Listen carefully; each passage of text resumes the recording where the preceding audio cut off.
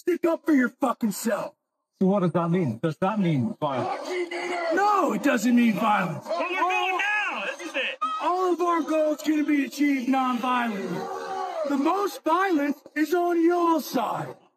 Subjugation of our race. That's what we stand against. The reason that you presuppose that there will be violence is because you are ready to use violence to stop us. When you say you You and all of the people on that side of the fence. White subjugators. You work for that team. Kites, jewelry, capitalism, billionaires. That's your side.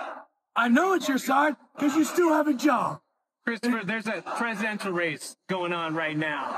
Are you going to vote in 2024? What do you think is going to happen? My vote is useless. I think Biden's better than Trump because he sends rockets to Ukraine.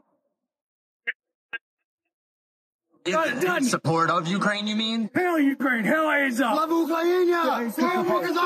Tell me this, Christopher. You are, a sizable gathering, but fairly small. How big does this need to become? And how big do you see it become? Paint a picture of this movement. We just have to start a fire. We have to just start a fire. How do you do that? We're the kindling.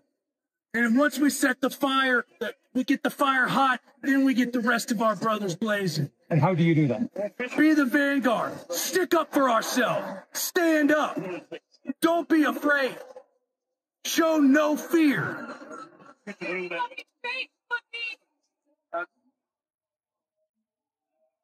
What are you doing now, Christopher? Right